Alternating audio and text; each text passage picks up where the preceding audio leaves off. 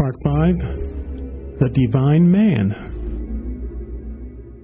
In the previous report, we observed the cosmological beliefs seen through the eyes of the classical Greek philosophers, who believed that the prime mover of the universe was a divine mind that had a divine plan for existence that human beings were powerless to stop. We also saw how the notion of a divine plan developed, which is an important plank in the platform of the law of attraction.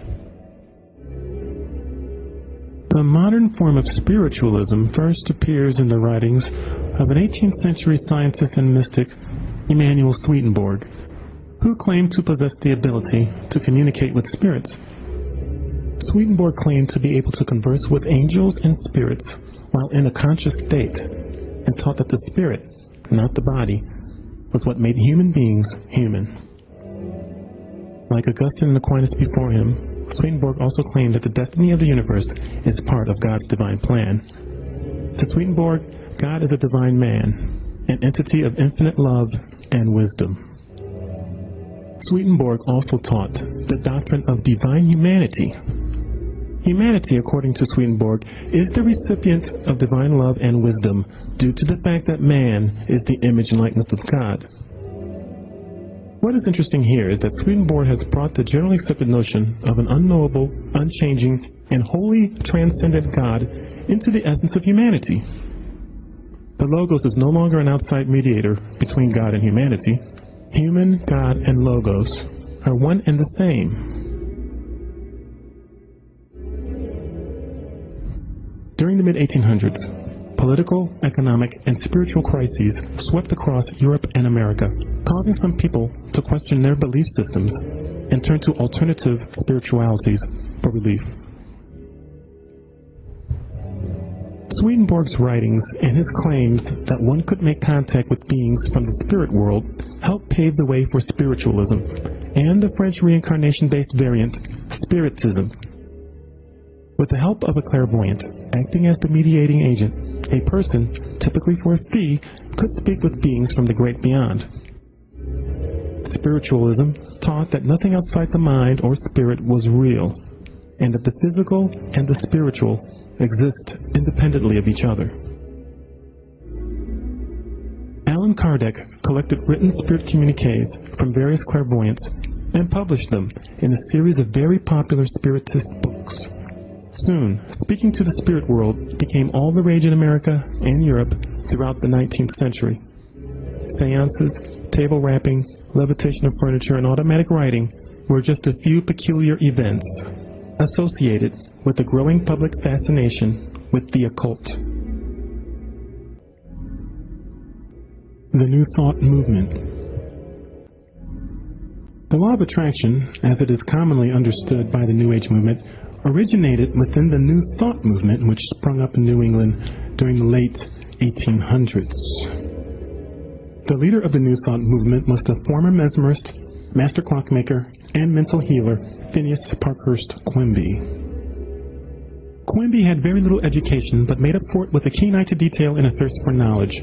He was fascinated by mechanic science and animal magnetism, which was a term for a mysterious energetic force that was thought to influence beings. He taught that sickness rose from false beliefs and fears, and that there was sufficient power in the mind to heal oneself. Faith in God, who is the only reality in existence, is what heals the being and keeps them healthy. In a letter dated March 1860, Quimby uses the phrase law of attraction in describing the properties of matter and mind, which may be the earliest appearance of this phrase. It was only a small jump to extend that optimistic outlook of health towards wealth. The New Thought movement held that all is God, and further, since God is divine mind and intelligence, we are all a part of God's mind. Evil exists due to ignorance of God's love and light. Poverty exists for the same reason. Poverty and illness are always due to erroneous thinking, fears, and lack of faith in God. Mary Baker Eddy.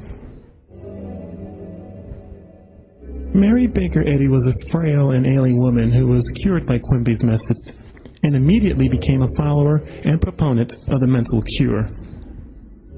Eddie became a medium who could speak with her deceased brother, Albert, and began to give lectures on the subject of mind cure before going on to form the Christian Science Church in 1866. After sustaining injuries from a fall, Eddie claimed that God appeared to her in bed and dictated to her the principles of Christian Science and miraculously healed her that same evening.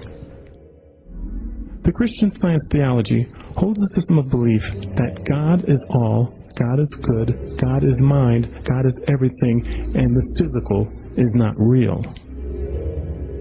Of course, mental healing has a long history and is related in the stories of Jesus in the Gospels, where Jesus is recorded healing in 40 separate accounts. One of these appears in the Gospel of Matthew. And behold, a leper came and worshipped him, saying, "Lord, if you are willing, you can make me clean." Then Jesus put out his hand and touched him, saying, "I am willing, be cleansed." Immediately, his leprosy was cleansed. Matthew chapter 8, verses 2 and 3. Question: was Jesus the cause of the leper's cure, or did the leper cure himself through his faith in Jesus? Next, Blavatsky's secret doctrine.